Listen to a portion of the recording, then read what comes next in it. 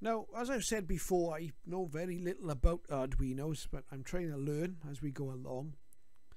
And with the latest sketch that I uploaded to my receiver, something I noticed is not all of the shortwave band edges were really to my liking. For example, well, if we look at the medium wave band here, I'll just highlight it with the mouse. Okay, so as far as I can see, and I could be wrong here, and we'll find out in a moment.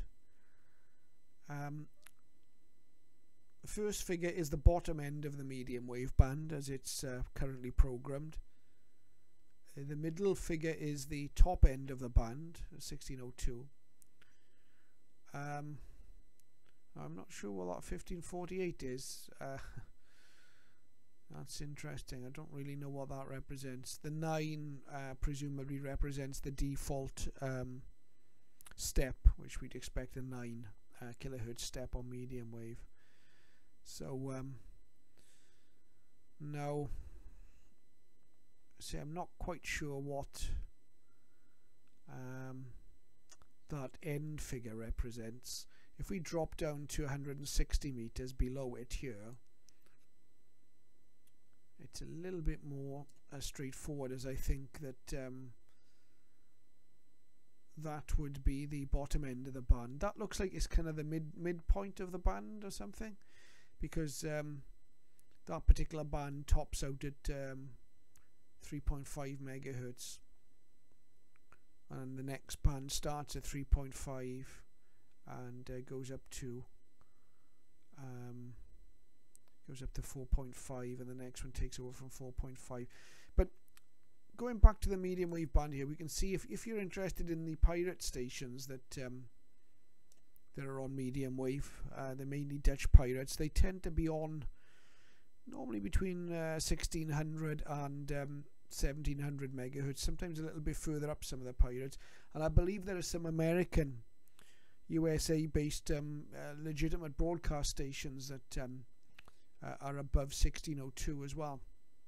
So probably what we'd really like to see there is to take that medium wave band right up to 1800, so we cover all of that bit of the spectrum. Okay, so I'm simply going to try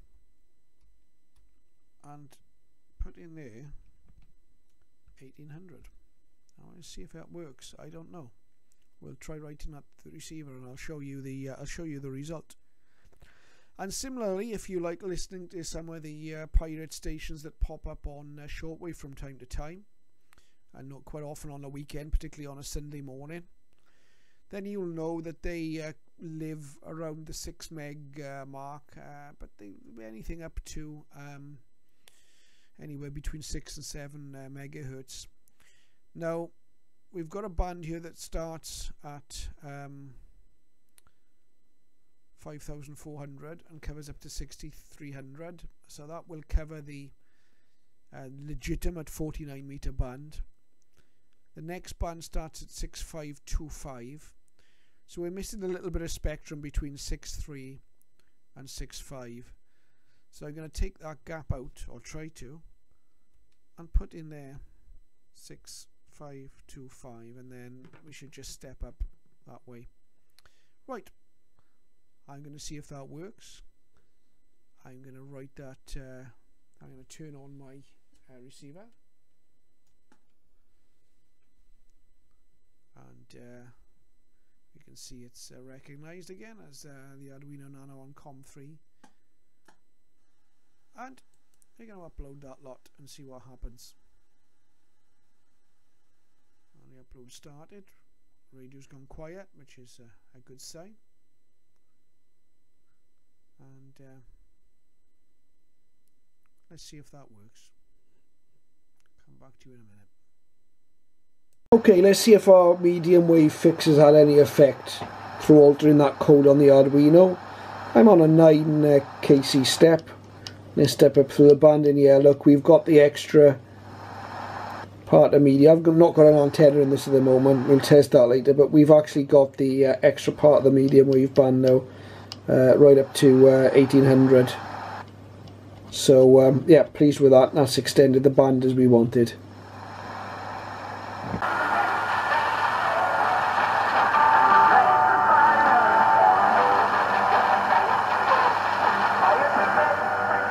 So it is receiving up on that part of the band as well, so there's what I can only assume is a Dutch Pirate there on 1638.